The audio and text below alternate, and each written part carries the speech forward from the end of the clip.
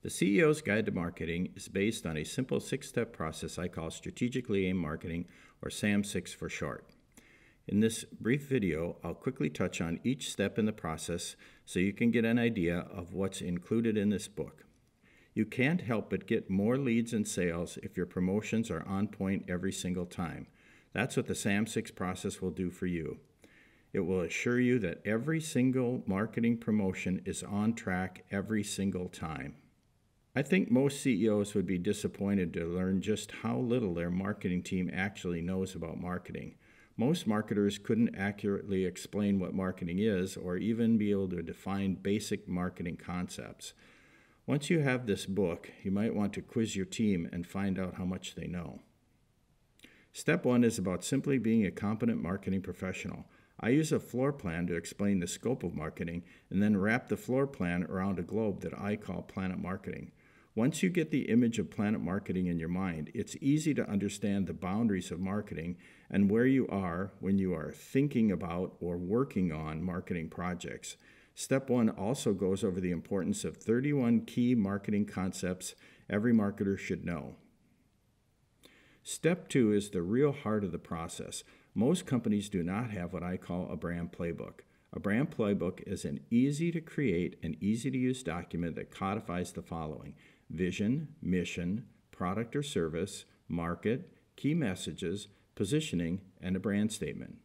It's a one-page form that gets filled out over and over for each product that culminates into a brand playbook. The brand playbook is simple because if it was complicated, it wouldn't get used. And the truth is, once you understand marketing, it's really not all that complicated. Step 3 is understanding the promotional mix channels that the messages get pushed out through and the pros and cons of each channel. The idea is to get the most bang for your buck.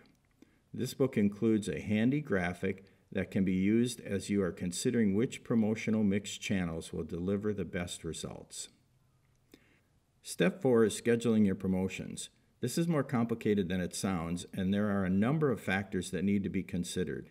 You'll notice that the book is very colorful and the text is tight and easy to read.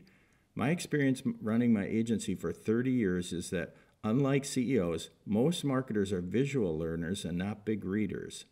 I designed this book to be a quick read for CEOs and visually appealing to the creative folks who will need to learn from it. Step 5 shows how to control the creative team using what I call a control template. It's a document that gathers information from the previous steps and gives clear instructions to the creative team that does the work. Creative people are wonderful people, but you can't have them guessing what to do because they'll guess wrong. You may understand this by now, but this is not a 1001 clever ideas book. It's a foundational process management book meant to guide your creative team just like racetracks guide horses and cars. You want all of your creative team's power, but you want it strategically aimed all the time. It will take about an hour to read the book. I suggest you gingerly quiz your team to get a sense of what they know and, more importantly, what they don't know. And don't be disappointed with what you find out. I've been in marketing for about 40 years, and the number of people who can pass a simple 10-question multiple-choice quiz are few and far between. But of course, that's no excuse. As a CEO, you wouldn't tolerate accountants who didn't know basic accounting or follow an established process, and you shouldn't put up with marketers that don't know basic marketing concepts and follow an established process. I hope you find this book useful, and please take time to write a review if you purchase it. Thanks for watching this video.